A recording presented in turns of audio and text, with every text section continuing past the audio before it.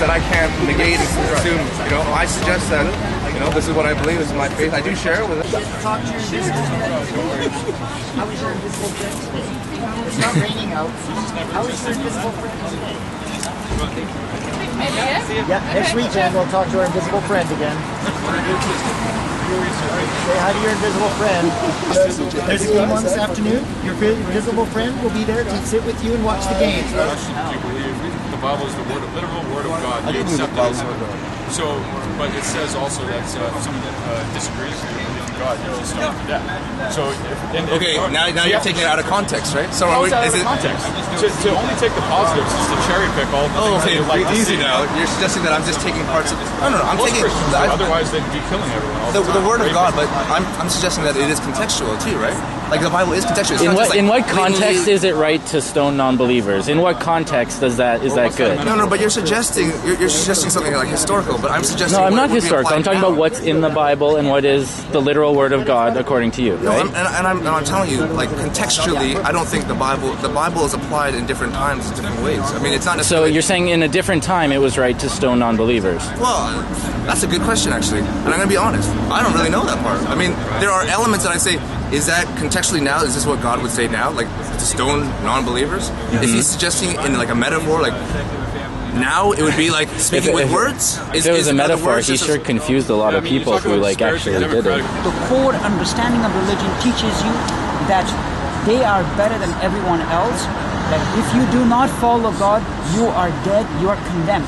In essence, what they teach you, fear, guilt, hatred. And what they do is, hey, the end of the world is coming. Let's sit on our ass and do nothing. God is going to come and He's going to change the world. Instead of educating our youth and teaching them that it is us really that makes the necessary changes. It is us that actually has a decision what we do, what we should and what we should not do. But what we do is we leave it up to God. So they sit on their ass basically. Yeah, Again, you can't make a blanket statement. Like even for me, like I'm an elementary teacher. I don't sit on my behind and do nothing with. Based on. I just want to give you an example of something that always really piques curiosity in me. Sure. I saw this documentary about North Korea and what it's like to live in North Korea. These people worship their leader. They don't even have televisions in their house. They have a picture of their leader and they pray to this picture. I know, and they know this. And I forgot how many hundreds of people who.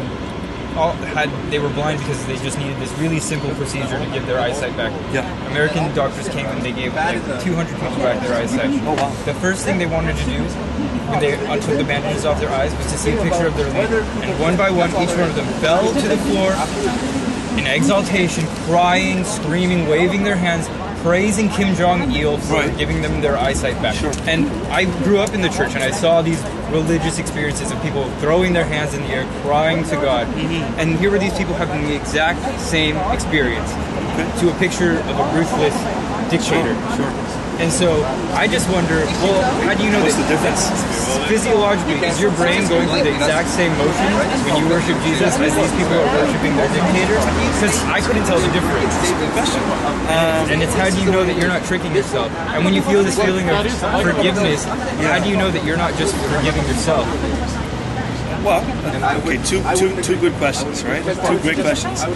You asked some really good questions, and I definitely don't have all the answers for them, but none of those questions make me doubt. It's just a quote from the Bible. This is straight from the Bible. That other one says what kind of God you got. I don't know, you're running them down, so you can't believe in them. Well, not that God. I mean, if you were living in Egypt and this God from this foreign nation came and killed your firstborn son, wouldn't you be pretty upset? Especially because it wasn't your fault. It was the president's fault. The president made a political decision that wasn't friendly. Didn't we kill God's son? I didn't. Did you? Yes, we all did. Oh, I didn't. We all did. We're all sinners. Can you prove that? Can you put me there at the place of the crime? The Bible. Point to this. This is happening right now today.